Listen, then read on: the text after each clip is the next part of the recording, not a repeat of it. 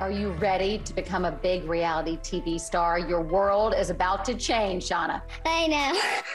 Tell everybody a little bit about your backstory. I was born with a malignant glioma in my head. It was discovered at 6 months, and after battling it and having surgery and battling chemo, I had an issue with my pituitary gland, which caused me to not grow. At 3'10", Shauna says most people in public think she's lying about her age. I want to get a tattoo.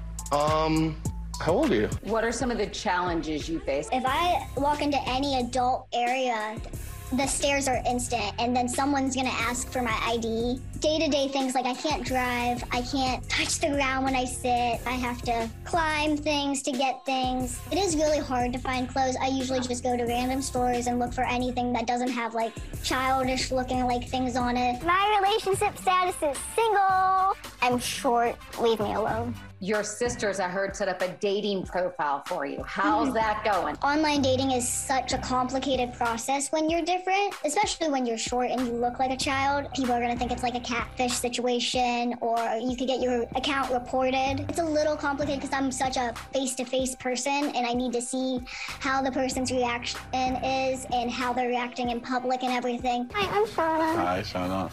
I thought that I was being punked to something at first. Shauna, what do you want people to take away from watching this show? I honestly just want people to take away that no matter what you look like, we should be treated with respect because everyone has a story.